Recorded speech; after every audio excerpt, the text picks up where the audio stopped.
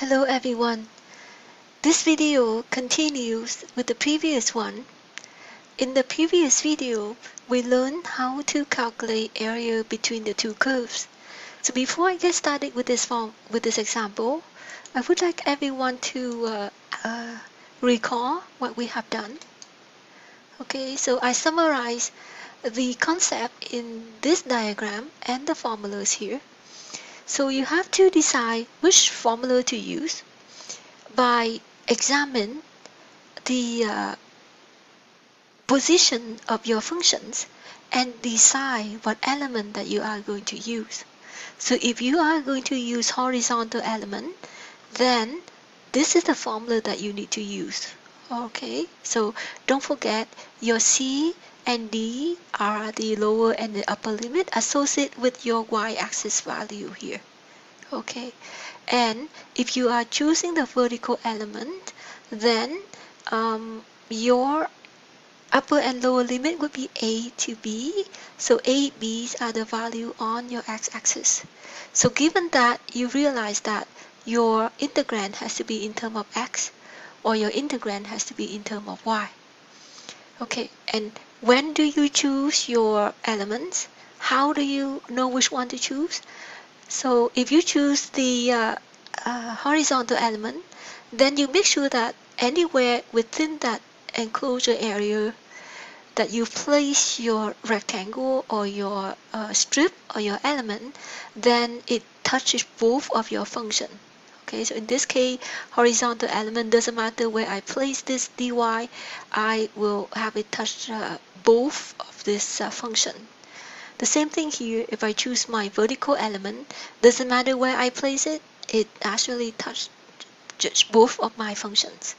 So let's get back to our example. So before I choose the element, I will highlight the area that I'm working with.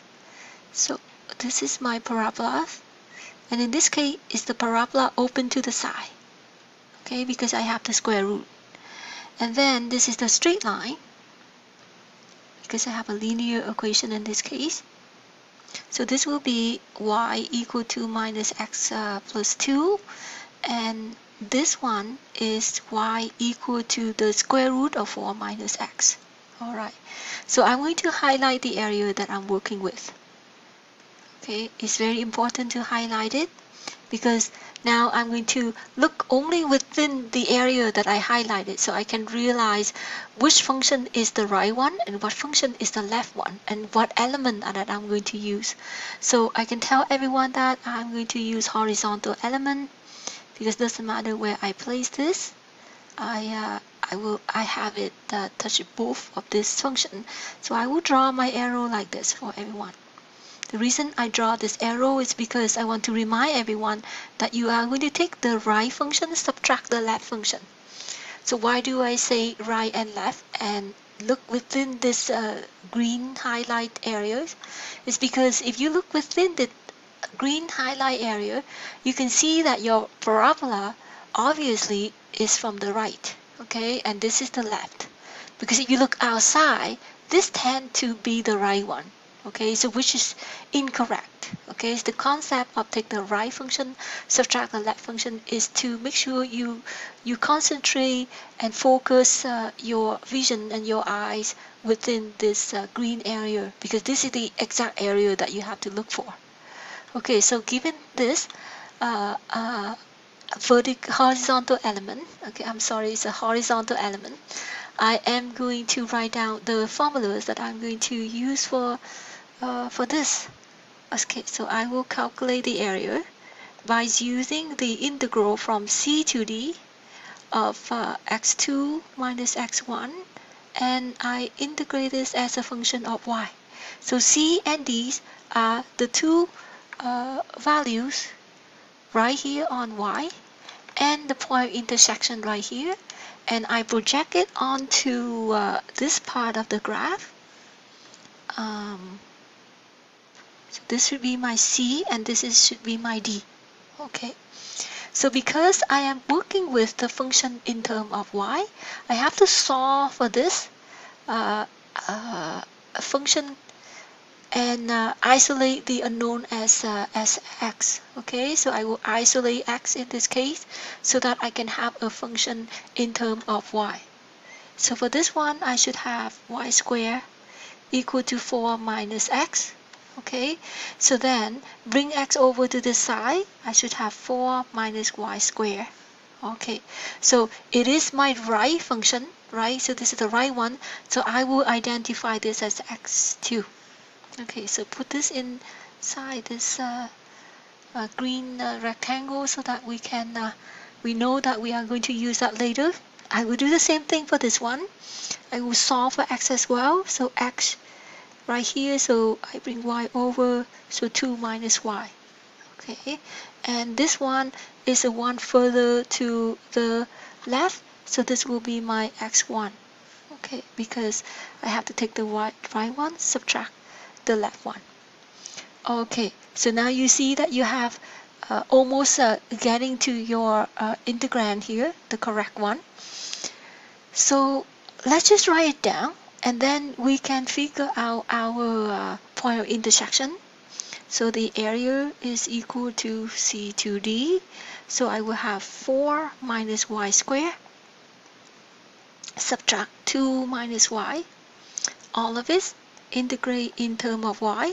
Now you see all your integrand is in terms of y, and there's your differential factor of dy. Okay, so this will give me 4 minus y squared minus 2 plus y. So the area will be equal to 2. Okay, so you can combine these two terms. 2 minus y squared plus y. Okay, so minus y squared plus y. All of it as a function of dy. Okay, now calculating the c and the d, I need to let x1 equal to x2.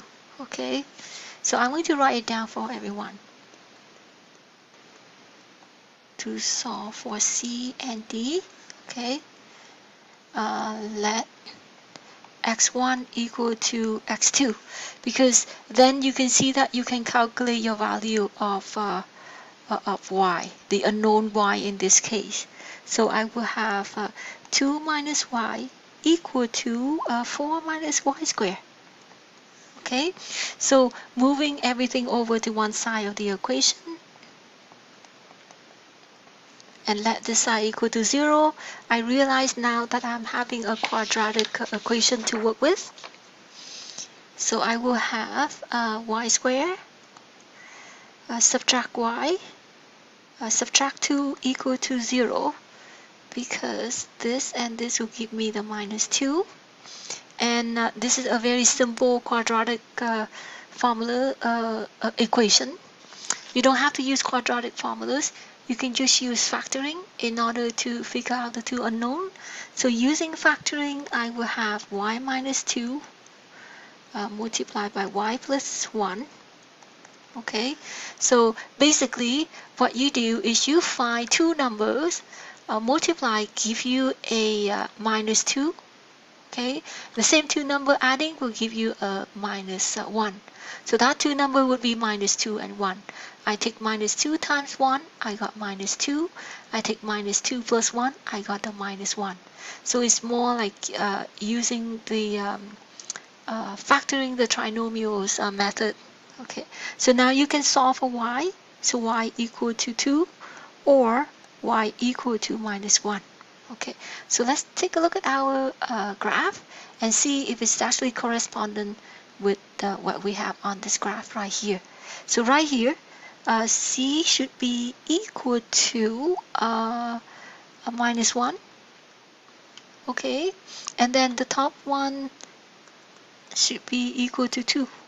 Okay, so it's pretty close, So, and it obviously the upper and the lower limit, and it's pretty close in terms of our where we indicate on this graph. Okay, so after we get that, you can substitute this into your equation.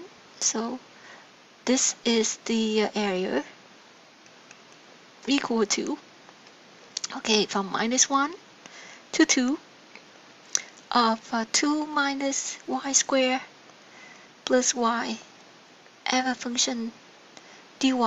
Okay, so integral of 2 is 2y. Integral of y squared is y cubed over 3. And integral of y is y squared over 2. Evaluate from -1 to 2. And don't forget to remind ourselves that we should have f2 minus the f1 in this case, right? F of -1. Alright. Okay, so the area equal to 2 times 2 subtract 2 cubed over 3 plus 2 squared over 2. So this should be my f of 2. That means I will make sure that where the y is, I will replace that by the value of 2. And then I subtract this with, so 2 times -1 minus -1 to the exponent 3 divided by 3 plus -1 to the exponent 2 divided by 2. And this should be my f of -1. Okay, it's a good idea to write it down so that we can check the value that we substitute in. 2 times his -1, -1 raised to exponent 3, and -1 raised to exponent 2. So far so good. So all we have to do now is just using bad math and calculate all of this value. I should have 4 minus 8 over 3 plus 2. I should have -2. I should have plus 1/3.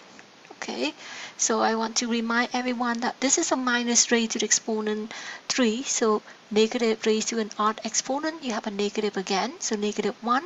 So -1 times the 1 here as a minus, so you have a positive 1/3. Okay, so this one you should have positive half. Obviously, it's because -1 squared is positive 1, so that should be a positive half. So the area equal to 10 over 3 subtract minus of 7 over 6.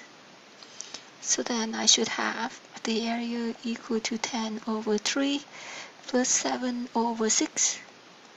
Okay, so in this case, if you do your common denominator, then your area is equal to 27 over 6, which is 9 over 2 units square. Okay, so the area that you just found is actually equal to 4.5 units square. Alright, okay. So I think we did okay in this example. And I'm going to move on to the next example because I believe that I still have quite a lot of time. I have 17 minutes to complete the next example. And I hope that I will not rush myself in this case. Okay, so for this example, you are working with two parabolas. Okay, so the parabolas determine the area bounded by y equal to 1 plus x squared and y equal to minus x squared minus 2x plus 5. So I would like everyone to review the concept of parabola and recognize which one that you are working with. Okay, so the one that opens up will have the positive value in front of x squared. Okay, the ones that opens down will have the negative in front of x squared. So then I will have this as my this one is y equal to minus x squared minus 2x plus 5. Okay, and the one down here is, this one should be y equal to 1 plus x squared. Okay, you can quickly check as well, because if you see you let x equal to 0, then you have y equal to 1 in this case. So right there is your y equal to 1. Okay, so I'm going to highlight the area that I'm working with, that I have to find. So this exact area they have to look for. So now I will concentrate my eyes within this area to identify which element that I should choose. And then from the element that I choose, I can figure out the upper and the lower one. So in this case, I should use the vertical element. Okay, so I'm going to use this vertical element because it doesn't matter where I place this vertical element, I will have it touches both curves. And I draw that arrows for everyone to see that if I look within this green area, I concentrate my eyes on this green area, I know that this one right here, this parabola right here, is the upper function. So this should be my y2 and this should be my y1. Okay, because if you look outside of this, the parabola opens up tend to be the upper one and this one tend to be lower one, which is incorrect. Okay, so you have to concentrate your eye within the areas that you are working with. So then I identify my y2 and my y1, and I know the formulas that I need to use in this case. So you can write it down. The formulas that you are going to choose is a equal the integral from a to b and y2 minus y1 as a function of x. Alright, okay. So let's figure out the point of intersection. So how do you figure out point of intersection? The point of intersection would be here, right here, and right there. And you project it onto the x-axis. And you project it right onto the x-axis. And then we will use the algebra to figure out what value that we have to work with. Okay? So area is equal to the integral from a to b. y2 is negative x squared minus 2x plus 5, all of it in the bracket, subtract 1 plus x squared in the bracket, all of it as a function of x. So now you see everything is in terms of x, and you have the differential factor of x here as well. Okay. So area equal to a to b minus x squared minus 2x plus 5, subtract x, subtract x squared, subtract 1.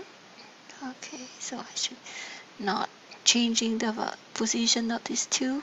Alright, so in this case, what I have is the area will be equal to, you are combining these two, so you should have negative 2x squared minus 2x plus 4. Alright, all of it at the function in terms of dx. Okay, so now let's look for the point of intersection.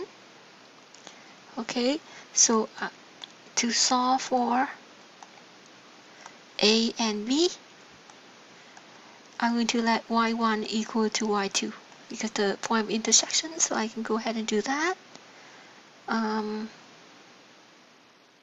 Okay, so what I'm going to do next is writing as 1 plus x squared equal to minus x squared minus 2x plus 5.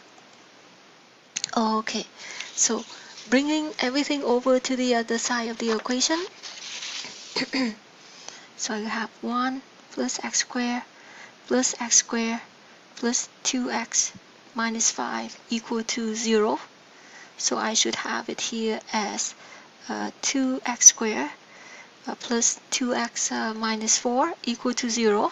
Okay, because it is an equation equal to 0, I can go ahead and divide everything by 2 to simplify my equation. So x squared plus x minus 2 equal to 0.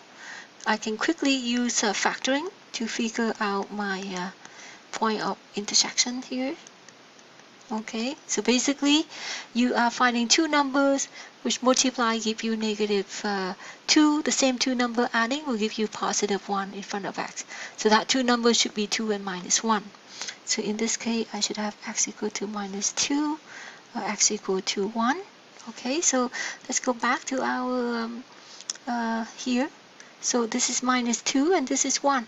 Okay, so it looks pretty good. Alright, so now let's apply this 2 into my integral. So negative 2 and 1. And my integrand is negative 2x squared minus 2x plus 4, all of it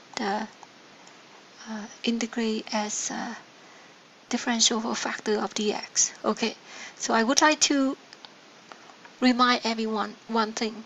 Okay, up to this point, okay, the reason I kind of figure out the integrand before everything else is because once I have found this integrand right here, I'm going to leave it exactly the way it is to integrate. Okay, if you take a look at this is negative 2x squared minus 2x plus 4. You see they have a common factor of 2. Okay, or here what we have done is we divide each of this by 2 so that we can simplify our equation. The reason you can divide each by 2 to simplify because your other side of the equation is equal to 0. Whatever you've done on this side, you do the exact same thing on the other side. So because it is an equation, it's absolutely correct to do this. And then you can solve for the two values of x. However, with the integrand, you must leave them alone. Okay, so in the past, while teaching this course, I found that many students skipped this step first. They didn't do this step. And once they found this, they use this as the integrand to integrate, which is absolutely incorrect. Okay, because if you do that, you actually reduce your area quite a bit. So let's integrate this. So I should have negative 2/3 x cubed minus 2 over 2 x squared plus 4x, evaluate from minus 2 to 1. Okay, so I will write it as f of 1 subtract f of minus 2. Okay, excuse me. So the area equal to, I can simplify this right away just to let you know. So I will have negative 2/3 of 1, and I bring that to exponent 3. Even a 1 is a good idea just to still write it. Plus 4 times 1. Okay, so this should be a negative 2/3 and negative 2 to the exponent 3. Subtract negative 2 square plus 4 times negative 2. Okay, so we are going to double check how it works. This should be my f1. Where the x is, I replace that with the 1. So 1 cubed, 1 square, 4 times 1. So this should be my f of negative 2. So that means where the x is, I replace that with negative 2. So negative 2 to the exponent 3, I did that. Negative 2 square, I did that. 4 times negative 2. So it's always a good idea to double check, alright? Because it's quite tedious at this point, and it's so simple to make a mistake because it's just like bad maths. Okay, so and we tend to quickly go over this, skip certain steps, and it's so easy to make an error at this point. Okay. Alright, okay. So right here, I would like to explain to everyone this. Negative 2 raised to exponent 3, you should have negative 8. Negative 8 times negative 2 should give you positive 16. Negative 2 squared should give you positive 4. Multiply the negative in the front should give you negative 4. And 4 times negative 2 should give you negative 8. Okay, so the area equal to, this I should have 7 over 3. Okay, so you can just go ahead and use a calculator to figure this out. This should give me 20 over 3. So then my area will be 7 over 3. So it should be negative of 20 over 3. So plus 20 over 3 will be 27 over 3 is equal to 9 units square. Okay. Alright. So you can, I'm going to ask everyone to quickly use calculator to figure this out, alright? So you actually have negative 1 plus 4, which is positive 3. Positive 3, so should be 9 over 3. 9 over 3 subtract 2 should be 7 over 3.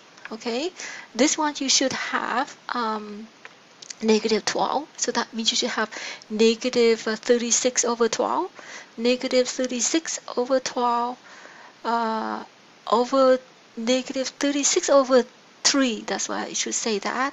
So negative 36 plus 16 should give you negative 20, and then negative 20 over 3, negative negative give you a positive, so that should give you a 9 unit square as the final answer. Okay, I'm sorry everyone, I was a bit distracted because I think my cell phone was ringing on the background. Okay, I already turned it off, but somehow it still gives me the noise. So now, let me review this question for everyone because I still have a couple minutes.